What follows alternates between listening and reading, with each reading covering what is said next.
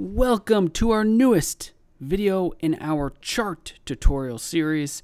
Let us today dive into the ability of syncing drawings across your different chart layouts, meaning you can draw on one chart and see that same drawing appear on any of these layouts. Let us quickly go to this two chart layout. You can see one chart on the left, the other on the right. Let's click. And what you may first notice is that there is a little link here that's highlighted. Well, that is the new capability that allows you to sync drawings across these layouts. Now, we are looking at a chart of Apple here. It's a daily chart, and we are somewhat zoomed in. To keep things simple, we also have a daily chart here of Apple. Well, let's actually go to a week, and let's click Auto so that it gets a little more scaled and fitted to the current screen. So here's our weekly chart and here's our daily chart. We have the drawing sync selected, and we can now click our brush. So our brush is selected, and we can, for example, draw a sort of a line here just because maybe we find this line interesting. So we're just going to hand draw it, and we're drawing it across the daily. So look how this line looks on the daily. Well, that's because each candle represents one day of trading.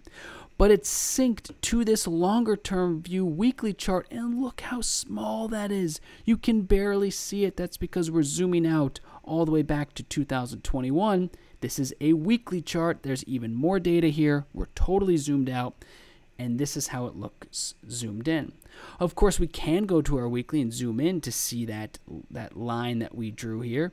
And in this example, it can simply be used just to remind you of where you truly are in the chart or in the grand scheme of things, in the symbol's history.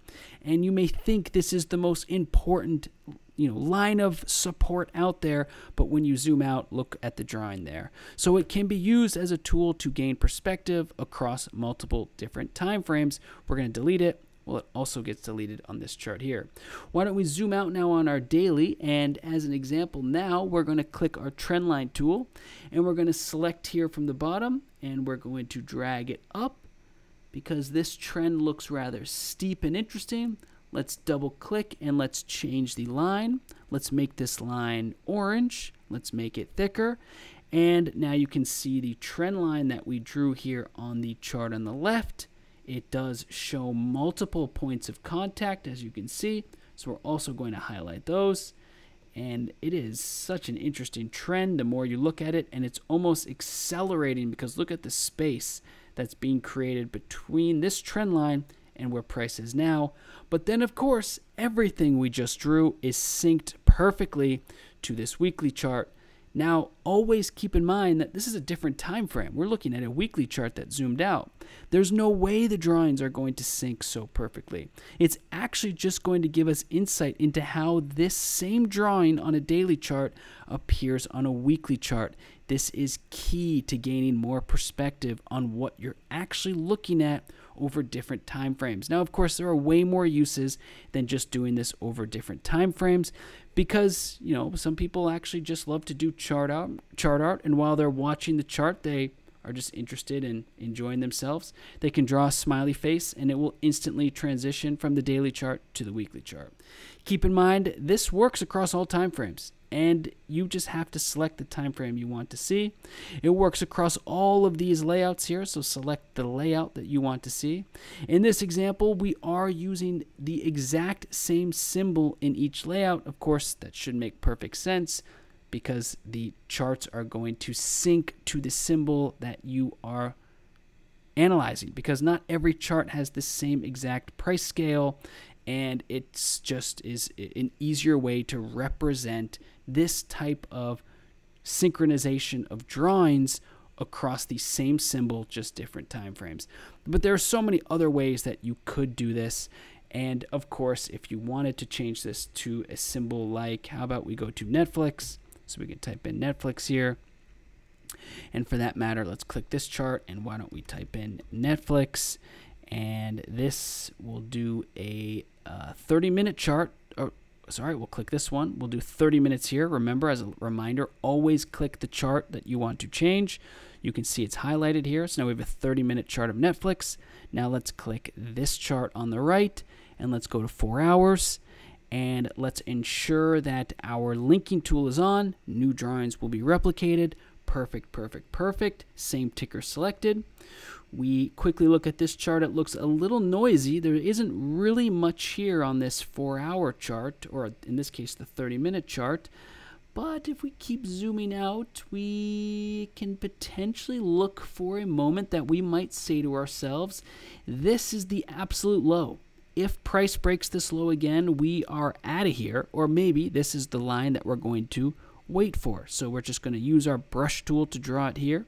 This is a reminder. This zone, we're going to be watching it either as a reminder that if it breaks this low, well, it's going to be making new lows, and we'd rather not be a part of a symbol that's making new lows. Or potentially we're watching this because it was the previous low that held, and just maybe there's some sort of double bottom that needs to play out, and there could be an entry somewhere in here if price were to return.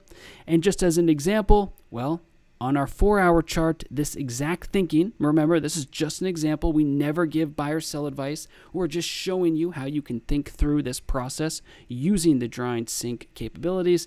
Well, it's perfectly synced to the 4-hour chart. So the 30-minute chart here and its drawings have now synced perfectly to the 4-hour chart. Remember, it works across all of these different layouts. It is key for keeping that perspective and seeing different time frames.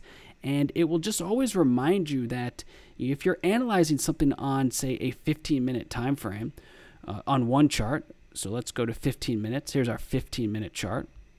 And say we keep the other chart as a weekly, well, it will always remind you just how important that long-term view is. Because on this 15-minute chart, we know we have this great trade mapped out or these levels to watch. And yet, when we look at our drawings being perfectly synced to a weekly chart, so each candle represents one full week, well, it looks pretty insignificant, doesn't it? And it might just keep that type of perspective in mind for traders and investors who use this feature, maybe just to think a little more longer term or how it looks in the bigger picture. Remember, these are just examples. There are so many different ways for you to use this chart drawing syncing tool. The best way to get started is just to open up a chart layout yourself. Make sure that this linking tool is selected. Make sure you have the same symbol opened in each chart and start drawing. So thank you so much for watching. We look forward to hearing your feedback and commentary. Please go have some fun and let us know what you think. Thank you for watching.